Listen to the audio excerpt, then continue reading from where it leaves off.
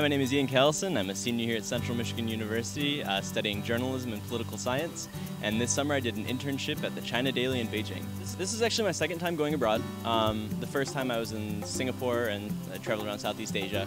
And then this time I went back and went to China. And both of these times have been a just completely transformative experience for me. I say this a lot, but going abroad gives you this sense of independence and self-confidence that you just can't get doing something in the States, because you're trying to navigate this completely new and foreign culture and unique culture, and you have no idea what you're doing. So when you figure that out, you just learn so much about yourself and you gain so much self-confidence.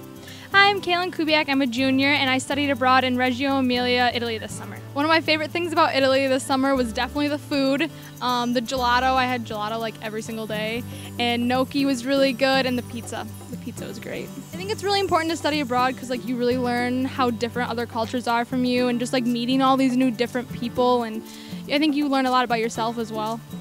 Students can study abroad for a short term in summer or even spring break. They could go for a semester or even for an academic year.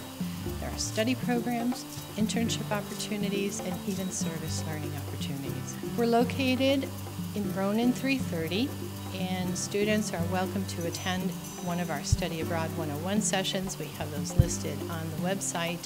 Stop in the office. We have CMU ambassadors that will be around campus doing class presentations, and our Study Abroad advisors will be very happy to talk with you and help you select the best location destination for you.